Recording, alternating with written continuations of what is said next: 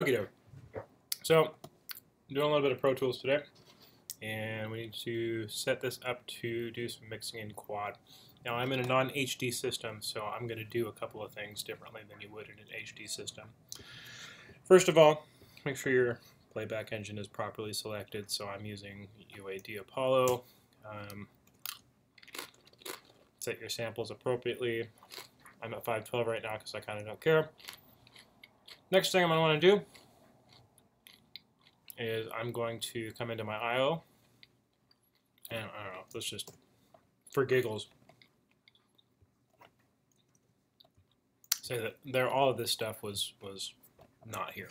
Now, you may need to, if you're jumping around systems, you may want to save some defaults using sort of export settings on these things. So I'm going to set my input paths to default. That's going to grab all of my available hardware input paths.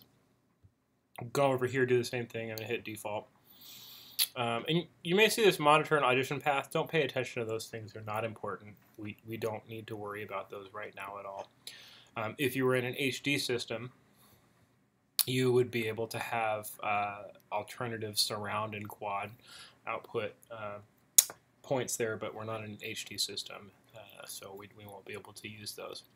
So my output is default, and then the next thing, you'll see I've got all these buses, but nothing is really mapped properly, so I'm actually going to select all, delete everything, hit default, and then I've got buses now that are mapped to my outputs. The other thing I'm going to do is I kind of like having more than 25 buses, so I'm going to come in here, new stereo, I'm going to say 50 stereo buses, auto create subpaths. That auto create subpath thing is important because it allows me to have this mono section of the bus there as well. Let's hit OK. If I had tracks in this session that had outputs and inputs set, it would just have completely blown those out.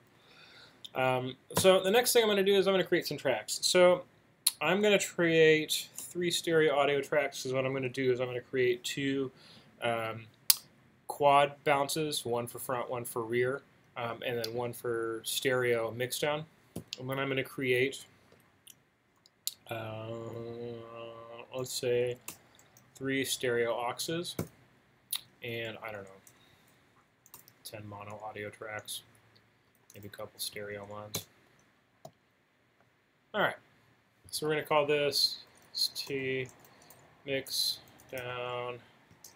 We're going to call you quad front bounce, quad rear bounce. All right, we're going to call this stereo mix bus, quad front, quad rear. And I'm not going to bother naming anything else right now. So you'll see everything sort of defaulted to the monitoring path. You know what I am going to do though is I'm going to make all these guys a different color. Just because. So this will be easy to think about how these things are. So what I want to do here is I'm going to solo save my mix buses. Next thing I'm going to do is I'm going to make these. So I'm going to say bus 1, 2, 3, 4, 5, and 6, whatever, that's fine. I usually use 11 and 12 for, that leaves me a few up front for when I'm doing big sessions, but this is okay. So anything front is going to be 1, 2, everything rear is going to be 5 and 6, excuse me, 3, 4, 5, and 6. Stereo mix bus is going to be my stereo mix bus, and I can mute that and not really care about the output so much. That can be our stereo output path, if you will, or anything really. We're just using that as a stereo mixdown. What I do care about is these guys. So what I want to do is, and this is going to depend on your interface, so what I want to do is I want to have this output to whatever your hardware is. So if you're using a piece of hardware that just has 4 outputs, you're probably going to have monitor 1, 2, and then the line output. It may be labeled a weird way. In my case, here's what I'm going to do. I'm going to start out line 1, 2, 3, and 4. And what I'm going to do is I'm going to say Shift Option Command and bus. Excuse me.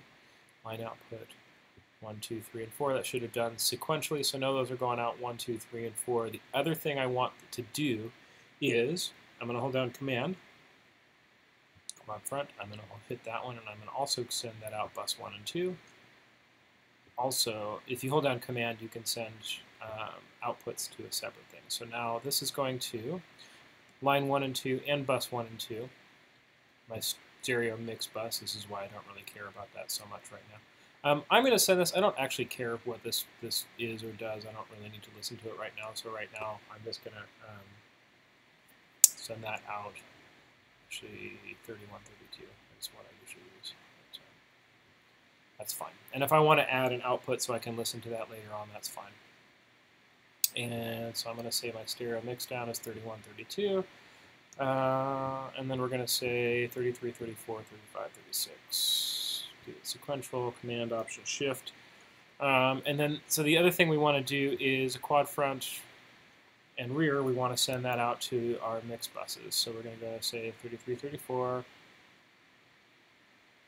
35, 36. So now, my front should be sending out line 1 and 2, bus 1 and 2, and 33 and 34. So that'll get our mix bounces as well as our outputs. Same thing for quad rear. Now I could just send these directly to the stereo mixdown as opposed to having a stereo mix bus, but you may want a mix bus for any kind of processing or sub thing you might want to do on a stereo mix as opposed to what you're doing in quad. All right, here's where it gets tricky. So unlike literally every other digital audio workstation, we don't have a panner that we can use. So here's what we're going to do. I'm going to create some buses. First, what we're going to do is we're going to send all of these out by the front bus, and that's going to be bus 3 and 4. So Shift Option, select all those guys. The next thing I'm going to do is I'm going to create a send to bus 3 and 4 on all of these things. And so now, theoretically, this pan is going to be your pan for everything because we've got this FMP that follows main pan, whatever that stands for. But that follows my main pan. If you don't want that to happen, like if you wanted to do some cross panning, you can disable that, but that's how you would do that.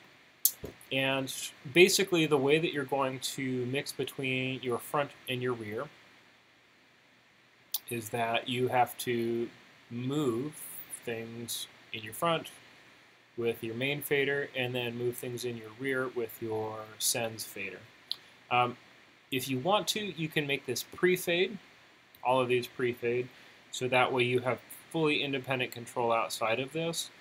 And that would be one way to probably mix more effectively than having a post-fade send for your rear. The other thing that I may do differently, all this is subjective to your particular project. So what I might do is send these out a bus that nobody cares about. So our main is sending out of nothing, but a stereo nothing. That's important so that we get this panner. And then here, let's go 1, 2, bus 3, 4, bam. And then you can kind of make those adjustments here. You could do these pre-fade or post-fade so that you kind of you can build a sub-mix using these guys and then have your master mix going through that. Now that should theoretically send out both my quad and my rear. Let's pull in something. What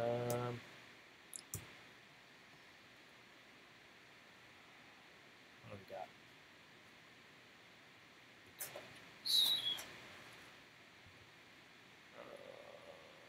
Let's see.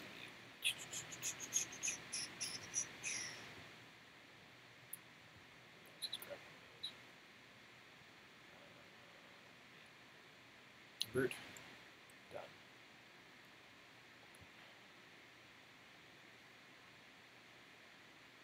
and you're not going to really hear this because I'm not sending this through the speakers right now. But let's throw that on a new track just so I can make this real easy and bring it in. And then I'm just going to bring that onto one of my stereo tracks. And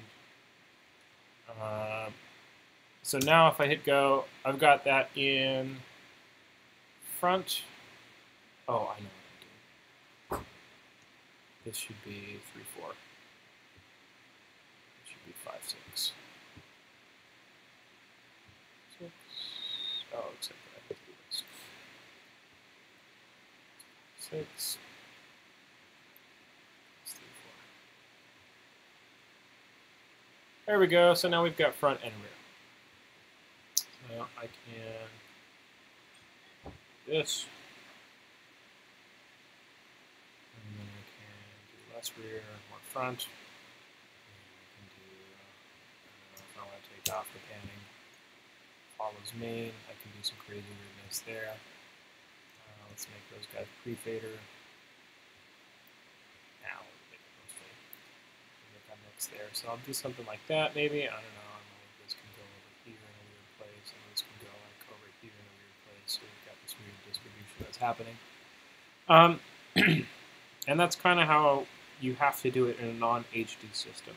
Now, what you can do is you can map all of this stuff to a Mackie controller or Yukon controller, and then you can have some kind of hands-on mixing with that, so you don't have to do this with the mouse. And it's significantly more convenient than trying to do this kind of edit in a non-HD system. But unfortunately, that is the limit of Pro Tools in non-HD if you're trying to do any kind of quad. If you have access to Reaper or Logic, I would definitely recommend trying to do the Mixdown of your quad project in there. But otherwise, if you're if you're willing to spend the time, you can definitely make that happen. It's just not anywhere near as fun.